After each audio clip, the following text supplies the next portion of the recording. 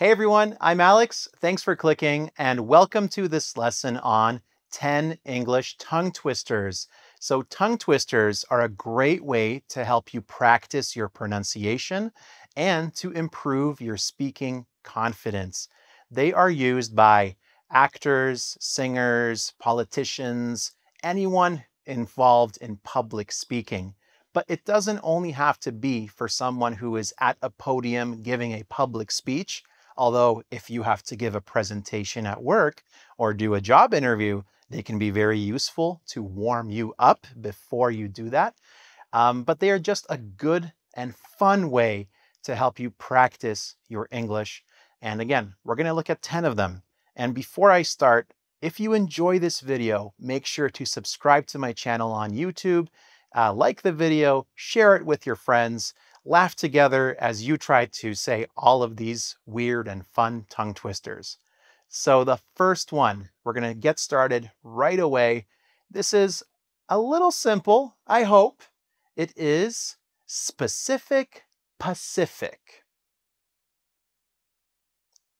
I'm going to say that slowly one more time, and you can repeat it after me. Specific Pacific. So this is helping you with your sp and ps sound. So you're not mixing up your sp with your ps sounds. So the goal of this tongue twister, you should be trying to say it like 3 times fast. And the majority of the ones in this video are this way. So I'm going to try it. I'm going to do my best. And first, I'm going to start slow, and then I'll see if I can get fast. Specific Pacific, specific Pacific, specific Pacific, specific Pacific, specific Pacific, specific Pacific. Sorry, I spat a little bit at the end. See, that one is tough. But I think I did a pretty good job. So let's try it one more time. It's your turn. 3 times fast. Specific Pacific, specific Pacific, specific Pacific.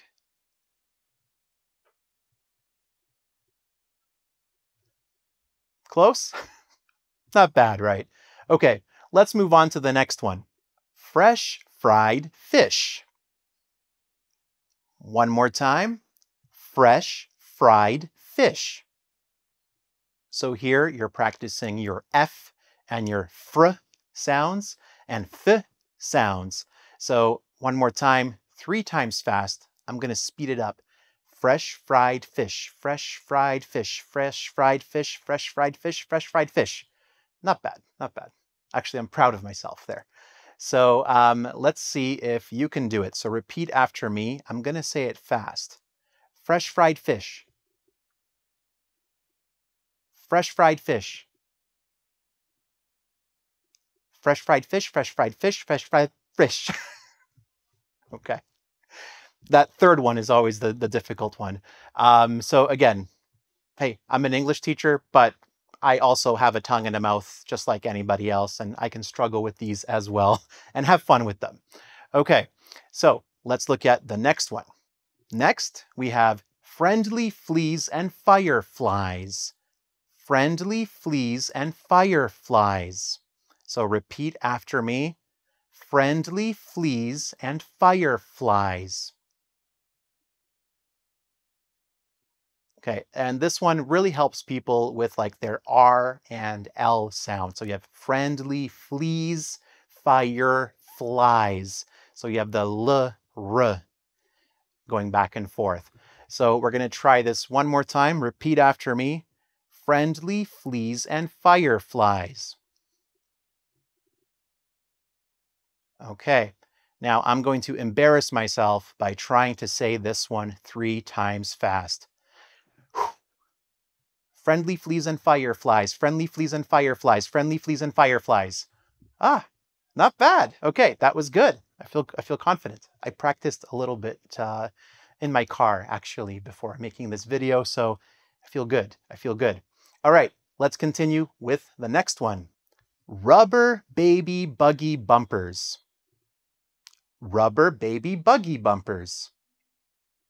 So this one is a classic from elementary school for many English speakers. So repeat after me. We'll do slow at first. Rubber baby buggy bumpers. This one is not too bad. A lot of children use this one. So let's try it 3 times fast now. Rubber baby buggy bumpers, rubber baby buggy bumpers, rubber baby buggy bumpers.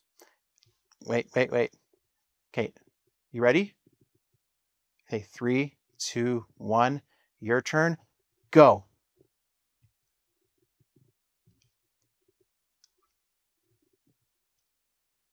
Rubber baby buggy bumpers. Not bad? How do you feel? Okay, good. You got your B and your R's going there. It's a lot of fun. Use that one with your kids. Let's continue to the next one. A proper copper coffee pot. A proper copper coffee pot. This one is actually quite challenging, even for me, if I don't slow down. So one more time, repeat after me. A proper copper coffee pot. Good. And you'll notice, again, I live in Canada, so I'm using the Canadian/American pronunciation. If you are doing this one in British English, it would be closer to, well, do I want to embarrass myself? A proper copper coffee pot, like similar to that. So I'm just going to speak the way I speak, which is a proper copper coffee pot. Let's try it 3 times fast. I'm not confident, but let's give it a try. A proper copper coffee pot, a proper copper coffee pot, a proper copper coffee pot. Yes, not bad. Okay. All right, your turn. 3 times fast. A proper copper coffee pot. 3, 2, 1, go.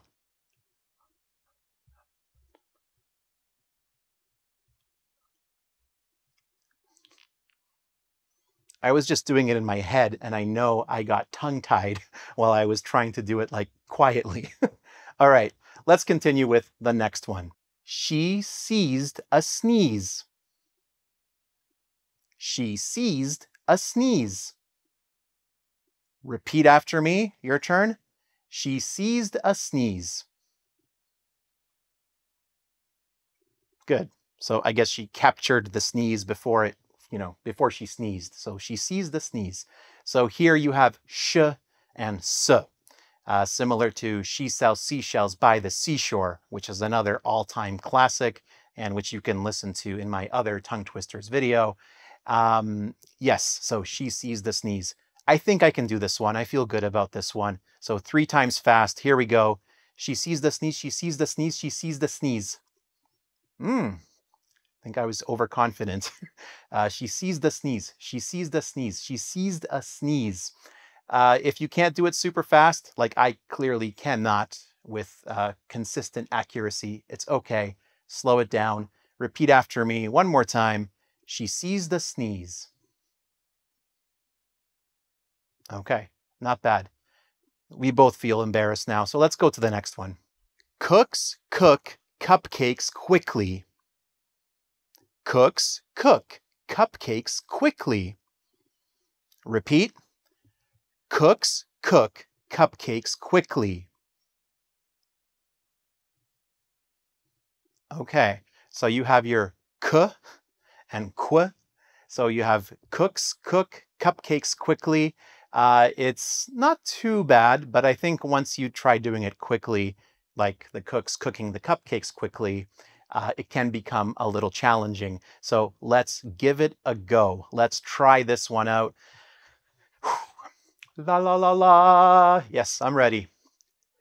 Cooks cook cupcakes quickly. Cooks cook cupcakes quickly. Cooks cook cupcakes quickly.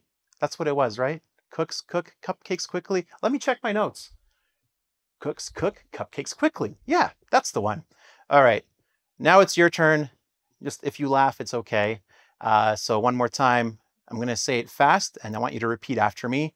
Cooks cook cupcakes quickly. 3, 2, 1, go.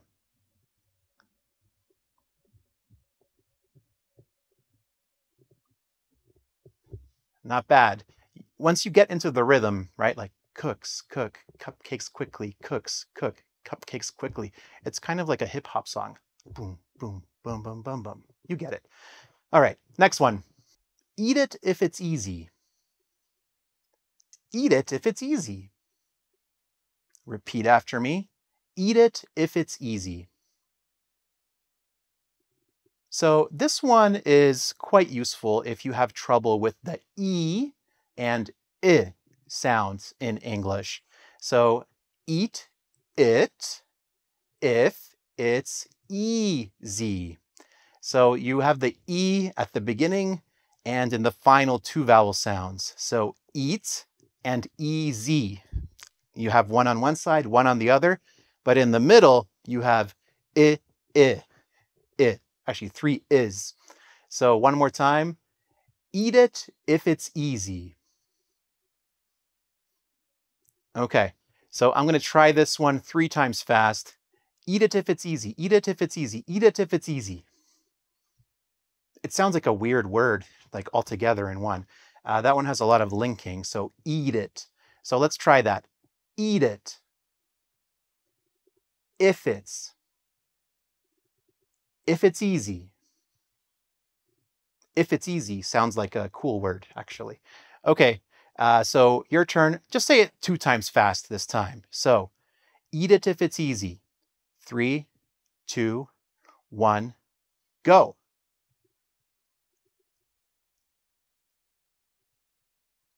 Okay, not bad. Again, if you struggle with the I sound, it takes time. It's like me with the French R. Restaurant, restaurant. It's kind of like that. So yeah, if you have the I struggles, it gets better with time. Just keep practicing. And a sentence like this is a great way to do it. Let's go on to the next one. Okay, let's see if I remember this one. Ned Nott was shot, but Sam Shott was not. Ned Nott was shot, but Sam Shott was not. And I remember. Okay, good. So repeat after me. First, we'll do it in 2 parts. Ned Nott was shot, but Sam Shott was not. Okay, I'm going to try it 3 times fast. Ned Nott was shot, but Sam Shott was not. Ned Nott was shot, but Sam Shott was not. Ned Nott was shot, but Sam Shott was not. If I do the hard T's, it sounds a little better, but it sounds more posh, I think. So let me try that one more time. I'm going to put my hand up like this, as if I'm sipping tea. Ned Nott was shot, but Sam Shott was not. Ned Nott was shot, but Ned Nott was shot. I messed up. Maybe you can do a better job than I can at that one. So try it one more time. Ned Nott was shot, but Sam Shott was not.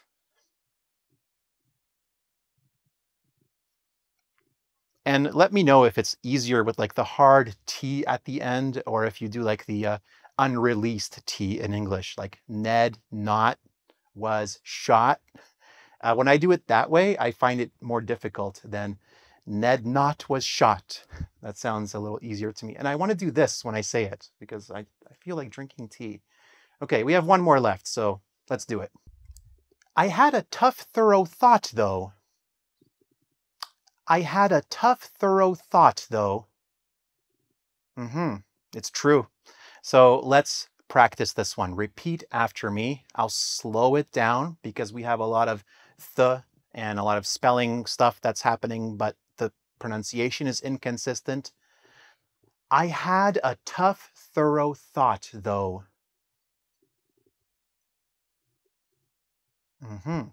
Okay, not bad. So I'm going to try this one 3 times fast. I had a tough, thorough thought, though. I had a tough, thorough thought, though. I had a tough, thorough thought, though. Yeah, that's not bad. Okay, let's slow it down one more time because I know with thought, though, tough, the pronunciation is different, even though the spelling is kind of similar in a lot of the words. So it's, I had a tough. I know it's T-O-U-G-H, but it sounds like T-U-F-F, tough, like difficult. So one more time.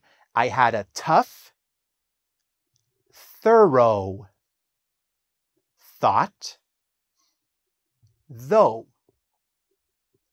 Thorough. So thorough means complete or whole. So one more time. We'll just do this one time. You guys have been wonderful, fantastic. I do not want to torture you right at the very end. Let's take a deep breath. This is as much for me as it is for you. Okay. I had a tough, thorough shot. No, thought, not shot. That was Ned Shott with the Sam Knot. Something like that. Okay, one more time. I had a tough, thorough thought, though. Perfect. Okay, everyone. I really hope you enjoyed this video. Tongue twisters. These are a fantastic way, like I said, to practice your pronunciation, to have fun when you're speaking, to develop your enunciation skills, which can help you not only in public speaking situations where you are the only person speaking in front of a group of people, or if you're an actor, but in your everyday conversations. I already feel like I'm speaking a lot clearer after doing these practices. So if you feel that way too, wonderful, fantastic. I'm happy to hear it. And you do not have to do a quiz for this video because it's purely a pronunciation video, which makes my job easier too, because I don't have to write the quiz. Yay! But go back to the beginning of this video, watch this again, repeat the tongue twisters, and check out the links in the resources that are attached. Check out the resources in the description of the video. See, now I'm all mixed up after all that talking and tongue twisting. I hope you feel okay though. This has been going on way too long. I had a tough, thorough thought though. Yeah, thank you so much for being with me. Good luck with all of your studies. I wish you nothing but success, and I'm done. Bye.